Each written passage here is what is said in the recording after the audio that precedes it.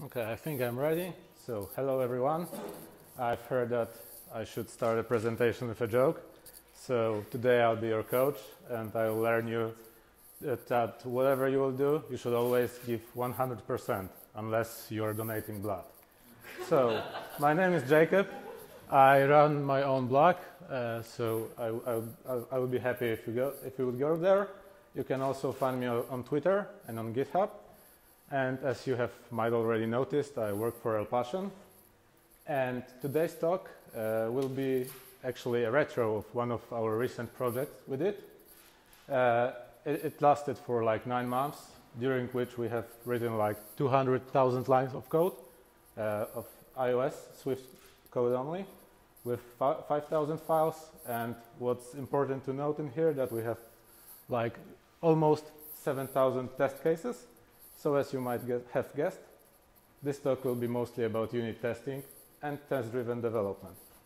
So during the talk, I will introduce you to the topic. I will show you how to build a code the way that it's testable, and I will present how to overcome common obstacles when testing the code, which are controllers, views, global methods. I will show you how to refactor your test code so that it can be easily read by human. And also I will briefly mention test code generation and metrics. So, a unit test. A unit test is an automated piece of code that invokes a unit of work, not a class, not a method, it's a unit of work, and it verifies a single assumption about the behavior of that unit of work. A good test should be automated, should run fast, and it should test, of course, a single concept in the system. But what's most important from the points on the list is that it's trustworthy. So every time it fails, you should know that you have screwed something up in the code, and it's not a problem with the test itself. And TDD is like a holy grail of iOS development. So everyone has heard of that. Nobody is using that, or at least it's not a common practice. It's a programming technique in which first you write a piece of test, and then you write just enough production code to make this test pass. And when I'm talking with other developers about TDD, that's a typical response. We don't do the tests because we are not allowed to, we don't have enough time, and it didn't work for us. The third point is the most important, because at least somebody had tried that and it didn't work. And that presentation will show you what to do to make it work. And for the first two, I have a good story to share. I used to work in a company which were a subcontractor for a marketing agency. And one day, a guy from this marketing agency comes to us and asks us to rewrite an existing app for their client. And he says, just do whatever you can to make the estimation as big as it's possible, because we want to earn some money. Just use the best practices and so on and so on. So what happens? We provide them the estimation. 3 months later, I come back to the team. The client, of course, agreed. 3 months later, I came back to the team and I ask, hey guys, do you do TDD? And what's the response? No, we don't have time to do that. So sorry, if it's not the best possible scenario, then what comes next? You should try it now. So TDD workflow is commonly known. You've got 3 phases. First of them is red, when you've got a failing test. Second one is green. You write the production code, make the test pass, and then you refactor the code. But what's not commonly known is how to really make the red phase work. And to illustrate that, you need to know 3 laws of TDD, which are: you can't write any production code until you write a failing unit test. You can't write more of a unit test than it is sufficient to fail, and not compiling is failing specifically. And third one, you can't write more production code than is sufficient to pass currently failing test. And how it works in practice. I have a short demo for you. Just hope it will work actually. Okay, so can you see the code? It's not too sophisticated, I guess. It's it's just a simple view controller that has a label inside. And I have already sketched some tests in there. And what I want to do, I want to have a property with a name inside, and I want to pass there a name of a person, and I want to see this person greeted in this label. So first of all, I want to have a property name. So I go to the production code, I try to write a property in there, and I'm already doing it wrong, because I cannot write any production code without actually having a test case first. So I'm back to the test target, and I try to test that Jacob is greeted. And in here, I set the property that doesn't exist yet with a name, and I'm trying to write an assertion of what's going to happen. And this assertion, I'm doing it wrong, because there is a second law of TDD which says you cannot write any more tests than it's sufficient to make it fail. And this one doesn't even compile, so it's already failing. I need to revert to the view controller and add a property in there. This will compile, so I can try to assert now. So we have a label, and we have a text in there, and I wanted to say, hello, Jacob. Okay, so this, I can run it. This run will obviously fail because nothing is happening upon setting the property. And now I'll try to implement that. So when the property is set, I try to set the name in here, which says hello and name. And this one is wrong too, because I'm trying to write a code. It's not a minimal code for this test to pass. The minimal one doesn't even take this property into account. So I just hard-code a string. The test will pass, because this is what I want to do. But that's not how I want this to work. I want to actually have the name printed in there. So I need to write another function with another name. No, this time I want. Okay, this compiles, so I can proceed on writing the test.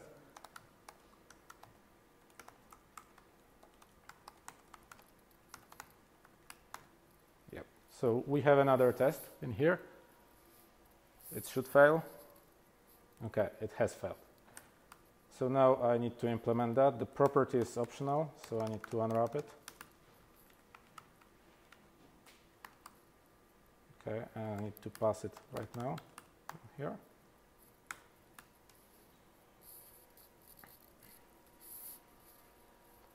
Okay, so now I have a green test, and I have finished what I wanted to build, but there is also a third step, which is refactoring. So I would like to get rid of this if let there, because I don't like to have conditional statements in the code. So I take the name property, and I map over that. If it's present, I will assign a correct text in there. Will it work? Yep. So I haven't screwed anything up. I have refactored that. The code still works. Okay. So now back to the presentation. Oh, I have closed it, unfortunately. Okay. Okay. So we know what TDD is and how to write a test in a test-driven manner. Now we want to know what to write so that it's testable. And it turns out that writing testable code is actually pretty simple. You need to create functions that take values as input and return values, because the functions will ideally have no side effects, and you can test everything like that. But it's easier said than done, obviously. And there is a really, really great talk that I would like to recommend to everyone. It's called Boundaries, and it's like a Bible of test-driven development or unit testing in general. It's a talk by Gary Bernhardt about Ruby, but it doesn't really matter. You will understand that. And it shows how to use simple values for communicating between different objects instead of invoking side effects. And because side effects are really hard to test, so what's proposed in there is to split your code into two parts. And one of them is imperative shell, which actually does all we need to do in real life, which is call the API, have side effects, real-world dependencies, and all the stateful operations. Another part of the code is a functional core that contains only purely functional transformation, which there are no side effects. But what is really important in here is that all the decisions, which means all the if statements, all the guard statements, are in the functional core. So all the code that actually decides what we should do next is easily testable because it's functional. And to do that presentation, I was looking for a pretty good, for a good illustration of that. And I was going through all the stuff I could find on the internet and everything. All of the examples I found were pretty, I would say, long and not really appropriate to show on a quick presentation. But unfortunately, I have opened my own code and I found one pretty good example of violating it. And this code is pretty long, so don't try to understand it. Just try to focus on what I will say. We've got a really simple scroll view, and the code in here will make it snap to pages. So whenever I'll scroll that, it will stop at the given page. And if I try to scroll in between, it will just revert to the other page.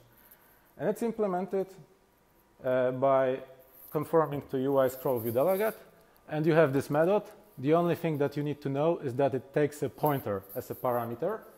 And the initial value of that pointer is where the scroll view will stop. If you modify that pointer, you can modify the point that scroll view stops. And other than I'm modifying it by using an extension on a scroll view with a lot of maths in there that you don't really need to understand. But what's important from there is that I'm using some of the state from the scroll view, which is frame size and content size, and that there are decisions in this code. So there are guard statements and there is an if statement in here that I want to test.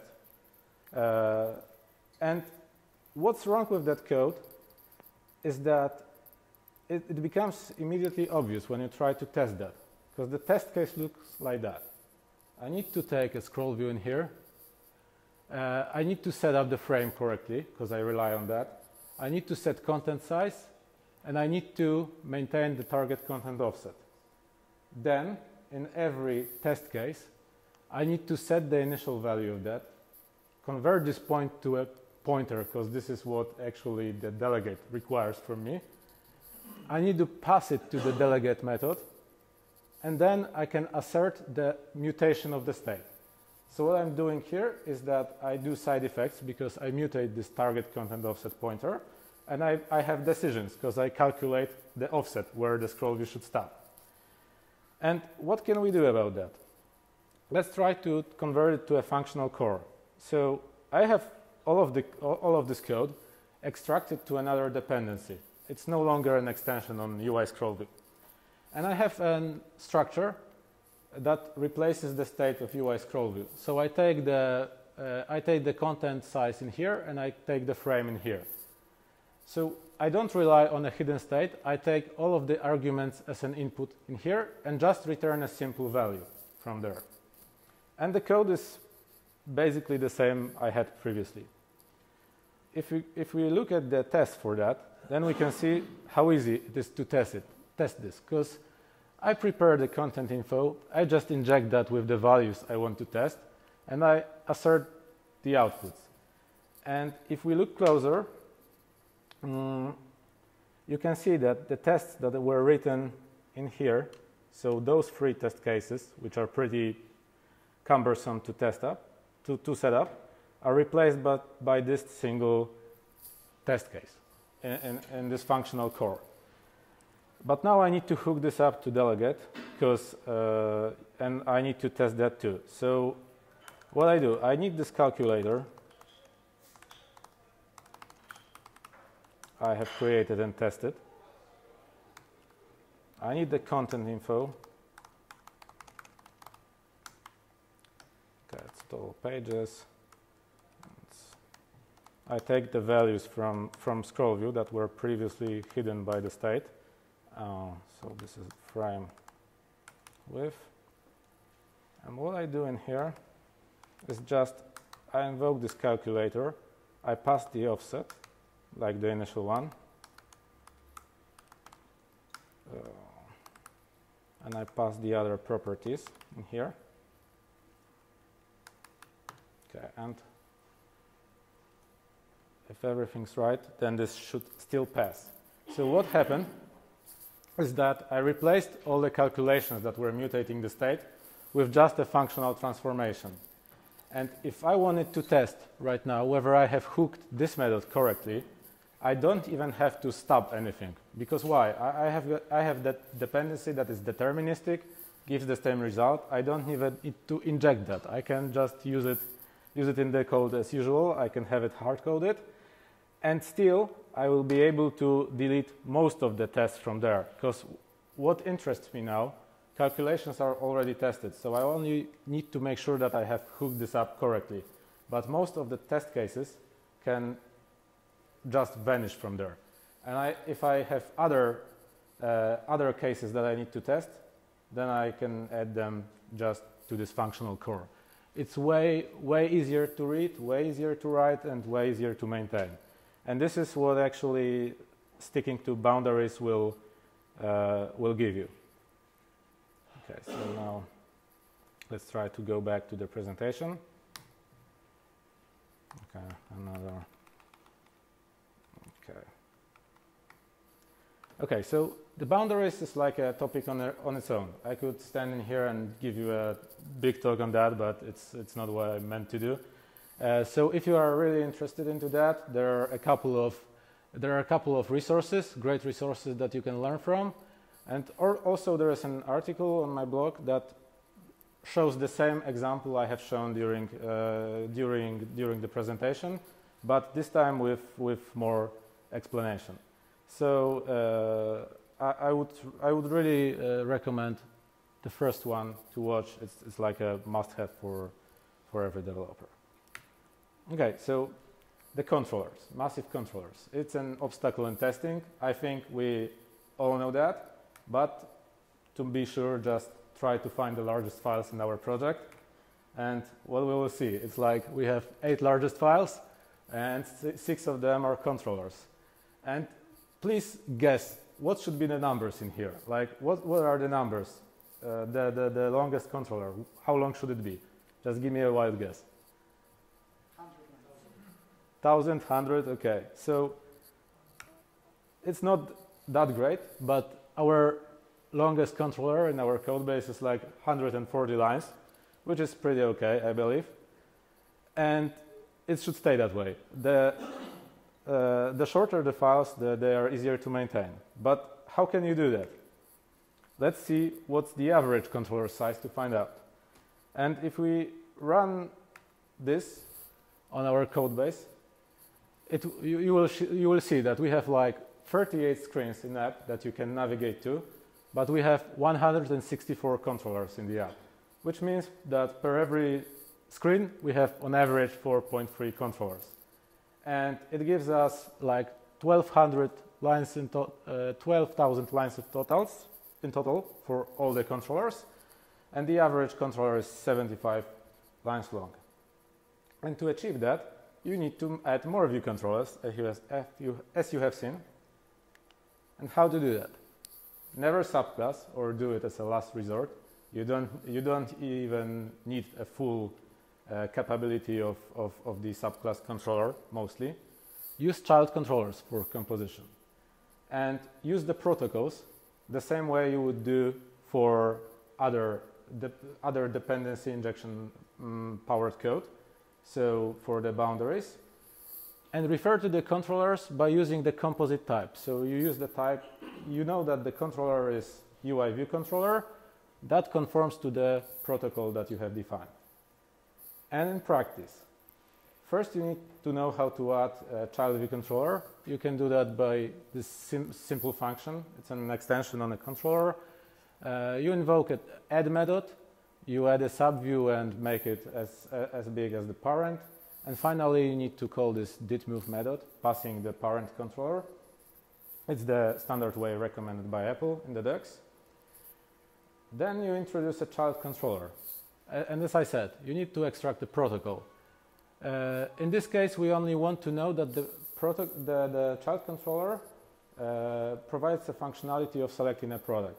So if user selects a product, it will call back to this method, passing the name in there. We implement the child controller. So we initialize it with its own dependencies. We have like our long implementation in there. It can do whatever you want, and we have this property from the protocol. Then, in a parent, you just get a complex type, which is UI view controller and the protocol name, and you inject a factory into that can create a controller of such a type. You embed that controller, which is created from this factory lazily. And the beautiful thing about that is when you want to test that, you just create a stub of the controller which looks exactly like that. So it has totally no implementation. It has only the callbacks defined by the protocol. And to test the parent, you just instantiate the stub, and you just return this stub every time from the factory. And if you want to test the boundaries, then you just invoke a callback passing the product name on the child controller, and you can verify that the label that is on parent controller has correct value after that interaction. So we have get rid of all of the implementation from the child controller. And there are a lot of examples of child controllers that we don't normally use. For example, a single button. It's a perfectly good child view controller because it performs side effects. Most of the time it has error handling. You need to disable that during the, for example, outbound traffic to your API. The forms are a pretty good example too, because you need to validate user input, you need to present the input in a complex way, you need to handle the errors. And there is also a trick with API data coordination. When you have like one parent controller, it calls the API and fetches the data. And once it has a data, it presents one of 3 immutable children types. One of them can present the data if it's actually present. You can have an empty state controller if there is no data, and you can have an error controller. But all of these children are immutable, so they don't change while the program is executed. They are just embedded once we have the data. Okay, so we had view controllers in there, and view controllers are, we also need views to build them. And it's of course impossible to build a view programmatically without running an app. Or is it? Actually, it turns out that you can actually kind of TDD views too, even if you build them from code. And first thing, to do that, you need to have snapshot tests defined. And what is a snapshot test? A snapshot test is a view test that takes your view in a state that it's correct. It renders that view to an image and stores that image into repository alongside with the test. And now, every time the test is run in the future, the view that in the current state is rendered, and both of the images, the one which is rendered right now and the one that is stored with the repository, are compared against each other. The effect of the outcome of that is that you have an, let's say, expected view in there. This one is stored in the repository. We have made some changes, so this is how the actual view looks like. So we have replaced the red color with the green one and the thumbs down with thumbs up. And if you run such a test case, it will print out all of the 3 images. And this one is important. It's a diff that shows you what have changed. So you can clearly see what's wrong with your view. But how can you use that together with, let's say, TDD-like flow? So first, we have red face. So we have some kind of a design. We need to take a size of that design so that we know what we are building, actually. Then we create a test. And this test just has a view in it, just like a usual one. You assign a frame to that. And what's pretty strange about that is that you implement this view as a part of the test. What's really important is that you set a record mode flag set to true, which in a snapshot test case means that the test will always fail, but it will always render the reference image and store it on the disk. And you iterate through that. So you change the code of the view, you run the tests, you check out the reference image that is recorded next to the tests, and if the work is not finished, you repeat the cycle until you have finished building a review. And this is when the red face finishes. Now we have a green face, which is just flipping the record mode flag to false. And from now on, every time we run the test, they will be implemented with our ideal snapshot that is stored in the repository. And then, in the refactor phase, we move the view to a production target, and we refactor the view like we want. And during the refactoring, we know that we haven't screwed anything up, because it would show up in the test case.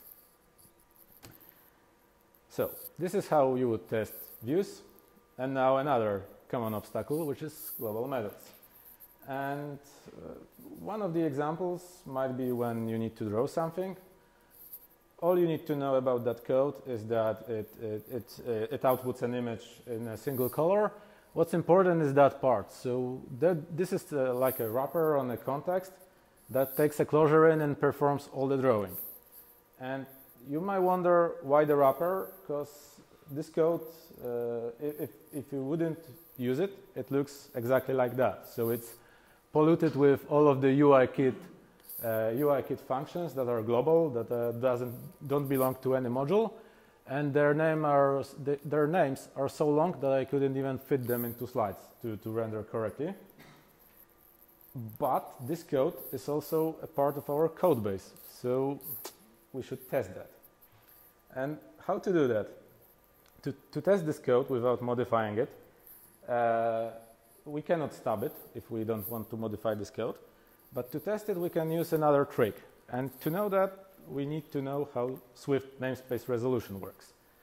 So if I were to decide that I screw Apple and I want to provide my own view controller, because I don't like what they have given to me, I can write a class in my own module, name it UI view controller, give it some random methods, and I can create that controller in my own module. I can call the methods, and everything will work. Because it's my own code in my own module, and even if I import UIKit, the Swift will prefer that. But if I wanted to screw Apple even harder and provide my own controller pod, then this would not compile, because the same name is imported from two frameworks, and the Swift doesn't know which one to choose. It's not my own module. So I would have to prefix it with the module name in here. And how can you use that trick to test global methods? You can define your own global method, which has exactly the same signature as the one from UIKit. And you create a global property that stores a pointer to a method that's actually called when this one is invoked. So in here we just take what UIKit gives us. This strange trick results in this that we don't have to modify this code at all. So if we were to delete those global functions from our project and those global variables, then nothing would happen because the code would compile as normally. But when we have the tests, we can now override the global property with wherever we want. So we can return a constant image from that.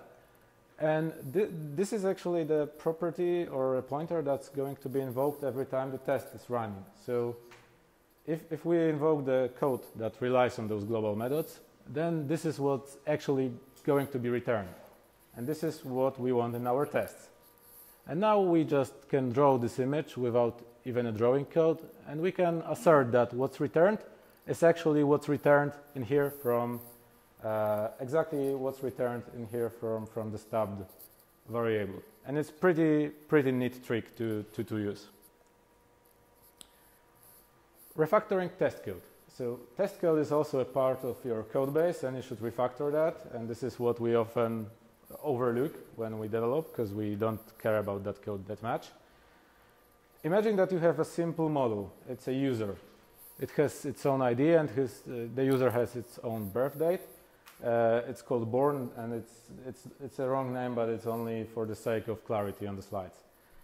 And I want to have a functionality that I want to greet every user born in January a prize. So I have my own system under test. It has winners method. It takes array of users, and it returns IDs of people that I want to greet. But the setup of the code looks like that. So we have all those hard-coded dates in there, and so on.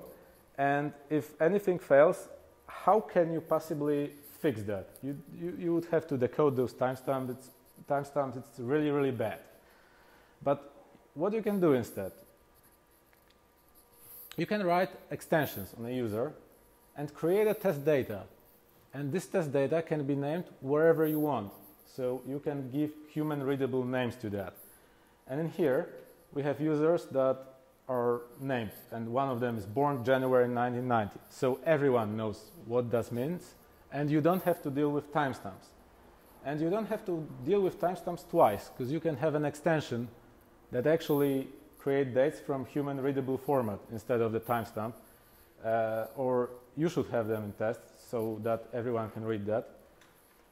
But having those test data defined, if we were to refactor this test case, it looks like that. So it takes an array of those users, and I immediately know which ones should be taken into account.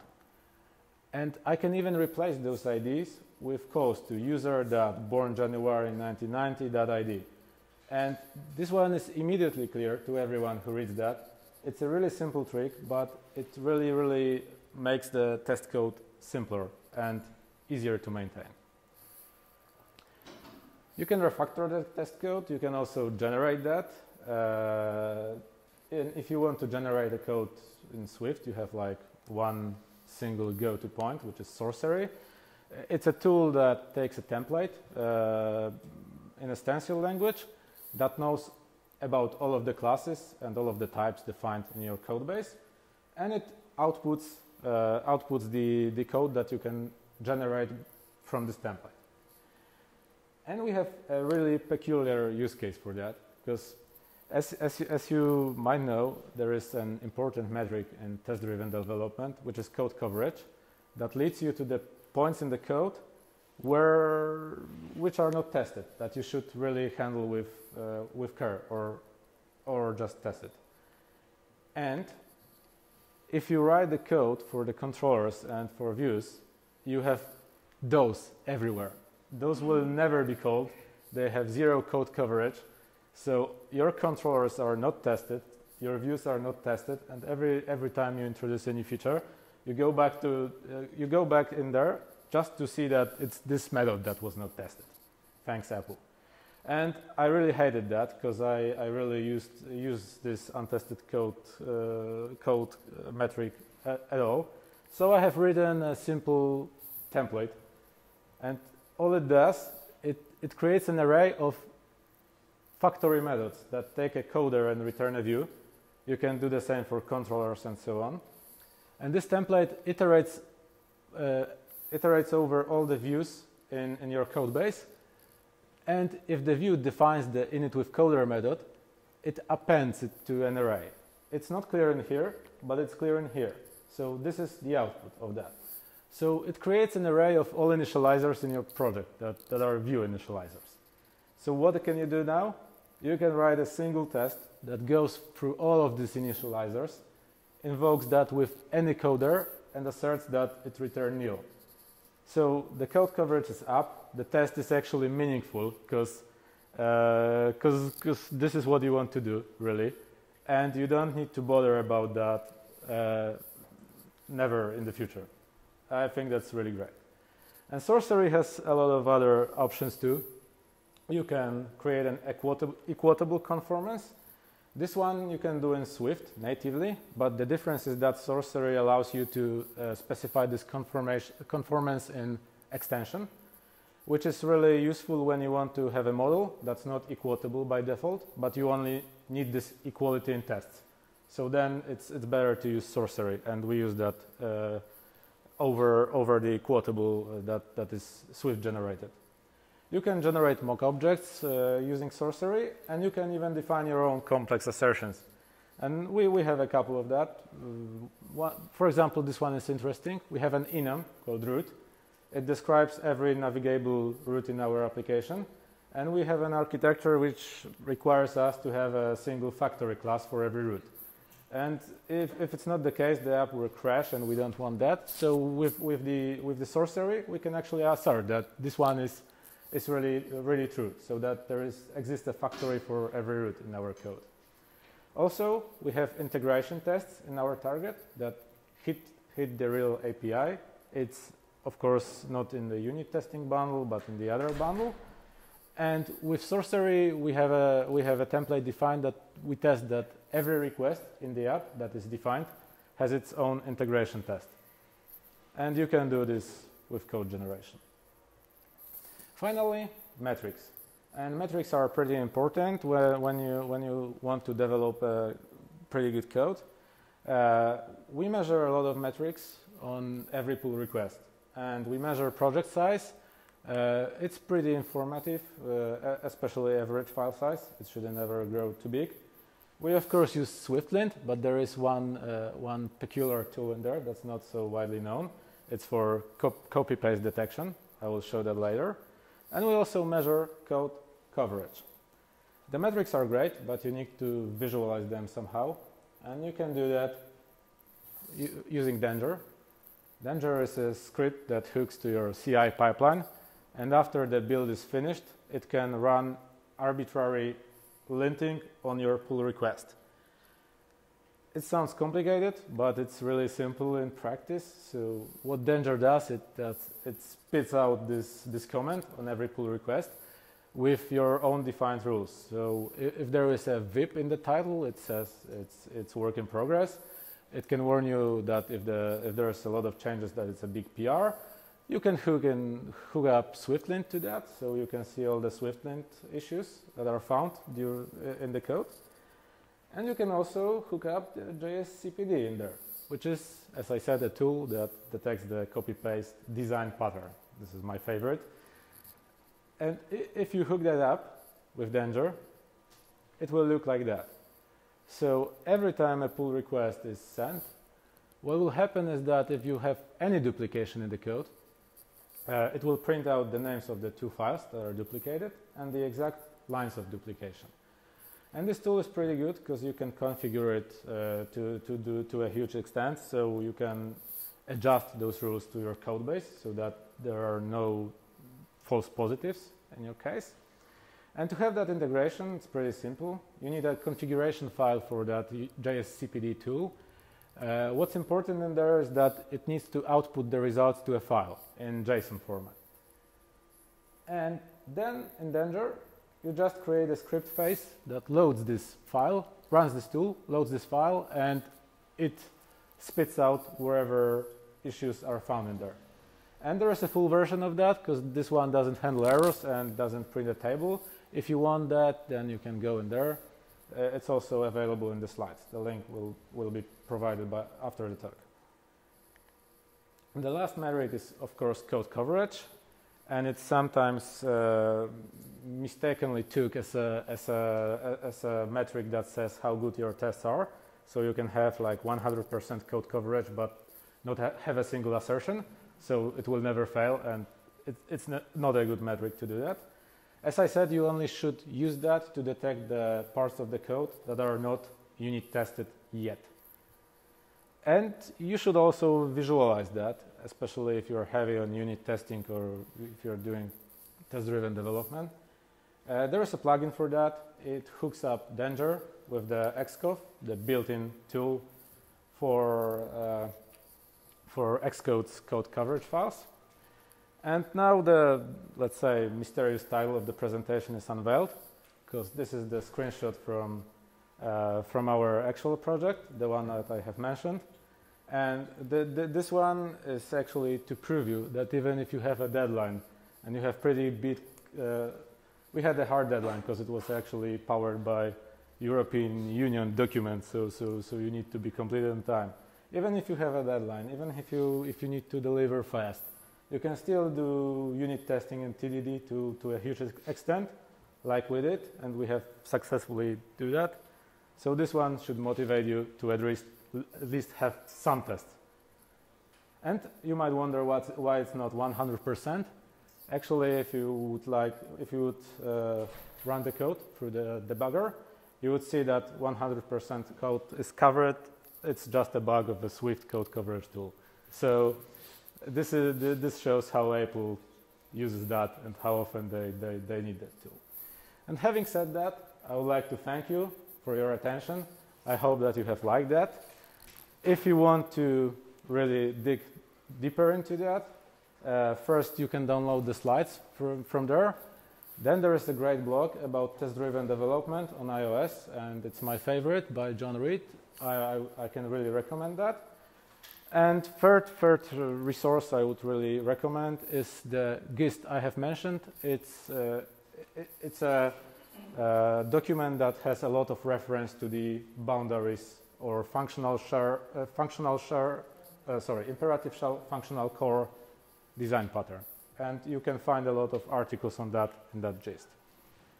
And last but not least, I would like to get some feedback. So please, if you have a Twitter account, please write wherever in there. You can say that the presentation sucks.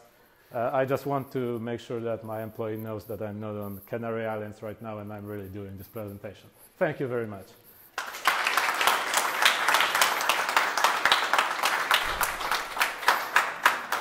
Do you have any questions? Yep.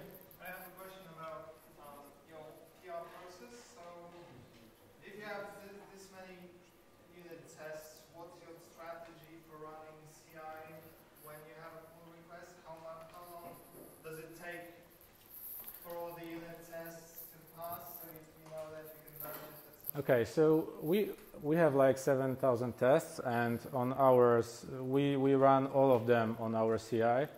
It takes like 10 minutes to execute the code.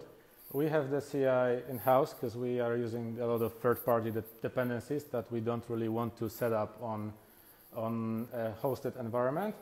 But still, it's pretty fast, and this is by the definition of unit tests. It's if there is a one that's really slow, you should make it faster by just stubbing the slow dependencies and trying to eliminate all of that. So we run all of them. We run integration tests periodically. So those are the slow ones. We don't set up them like we don't invoke them on every commit. So they are invoked at different rate. What about snapshot tests? Do you run them on different sizes, screen sizes? Yeah, we are using device agnostic snapshots. This one is actually iPhone product only, so it's kind of easier. And we have them alongside our real unit tests. But the trick is that for the development to be faster, because waiting for like a minute to execute 7,000 tests is pretty cumbersome. We have the app split in frameworks, so we only try to circumvent that by having those frameworks. So CI runs all the tests, and we run locally only the test for the modified framework. Yep. I have a question concerning the controllers that you've shown. Yep. You mentioned that you're using a view controller for a button. Yep. And is this view controller actually a subclass of your view controller? Yeah, it is. And so you are using the view controller containments, right? For the Yeah, yeah. So what was the rationale behind using the view controller containment and not, for example, view view models or some other structures like outside of the UI? It's just let's say a matter of preference, like my own, because I really, despite we are using Eric Swift, I really hate the view model-like architecture, and in that sense, that view model performs any operations, because this really isn't the model for me, and I really prefer the old style for that. But yeah, of course, you could use other containers for that. It's just a choice that we have made to stick with the controller part.